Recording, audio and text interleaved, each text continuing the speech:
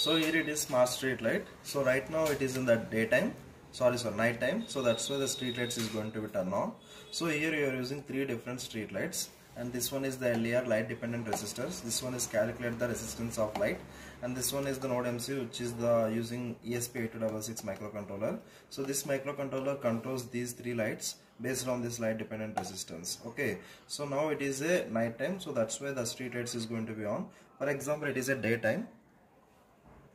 So now it is a daytime, so LED is going to be off.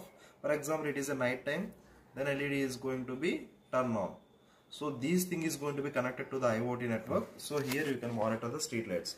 So this one is street light 1, street light 2, street light 3. So if it is on the top side, so it is going to be turned on. Okay, right now it is going to be turned on, so that's why it shows on. So when it is goes down, it is going to be off.